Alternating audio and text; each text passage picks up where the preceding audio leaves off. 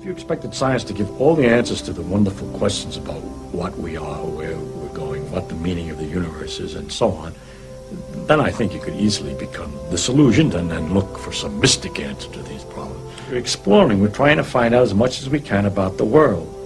People say to me, are you looking for the ultimate laws of physics? No, I'm not. I'm just looking to find out more about the world. And if it turns out there is a simple ultimate law that explains everything, so be it. That would be very nice to discover. If it turns out it's like an onion with millions of layers and we're just sick and tired of looking at the layers, then that's the way it is. But whatever way it comes out, its nature is there and she's going to come out the way she is. And therefore, when we go to investigate it, we shouldn't pre-decide what it is we're trying to do except to find out more about it.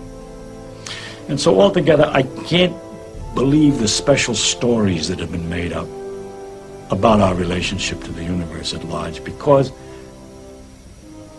they seem to be too local, too provincial. The earth, he came to the earth. One of the aspects of God came to the earth, mind you. And look at what's out there. How can he? It isn't in proportion.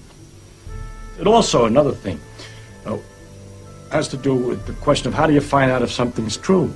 And if you have all these theories of the different religions, have all different theories about the thing, then you begin to wonder. Once you start doubting, which I think to me is a very fundamental part of my soul, is to doubt and to ask. And when you doubt and ask, it gets a little harder to believe. I can live with doubt and uncertainty and not knowing.